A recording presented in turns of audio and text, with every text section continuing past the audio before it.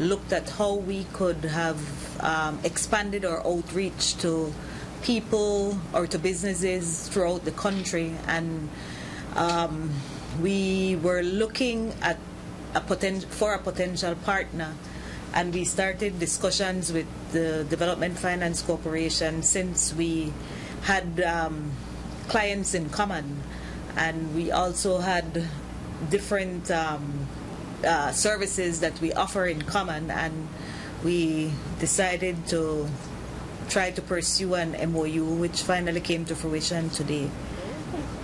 And I guess you can explain the terms of the MOU. Well, for our part, the Development Finance Corporation has been, for the past few years, been looking how we can establish partnerships.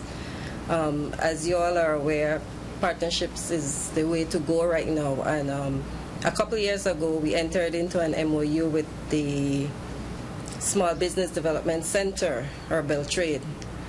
And so this is the second of such partnerships that we are entering into, mainly for the benefit of our clients, who are the people of Belize. What we are trying to do here is trying to see how we can draw business through the chamber, but at the same time offer a better quality of service. And some of the things that the chamber will afford DFC, if I could just mention some of them, we will get a listing of the membership through the chamber.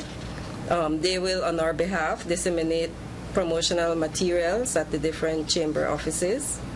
They will apprise DFC of upcoming BCCI events in which DFC can participate.